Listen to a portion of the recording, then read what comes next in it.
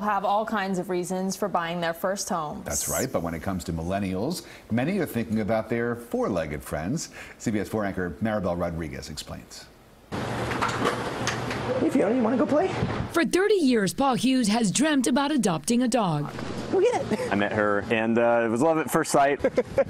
Hughes found Fiona, a 4-month-old pit bull, at a shelter. Good girl. But before he made the decision to adopt, he had to find the perfect location for his new family. One of the biggest things was having a yard. I also wanted to have enough space for it not to be too cramped, so my previous apartment was so small. When it comes to millennials getting ready to purchase their first home, their reasons for buying are different than previous generations. And one of the key factors in making a decision, you guessed it, a dog.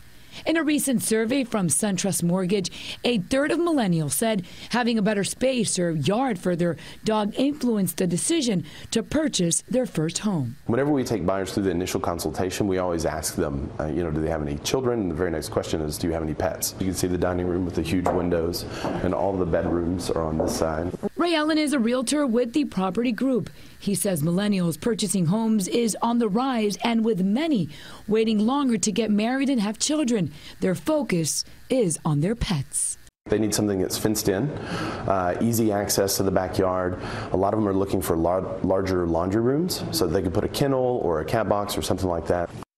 And yes, it is hard work, but they bring so much unconditional love. Hughes admits he's had to adjust his lifestyle a bit, but says it was well worth it.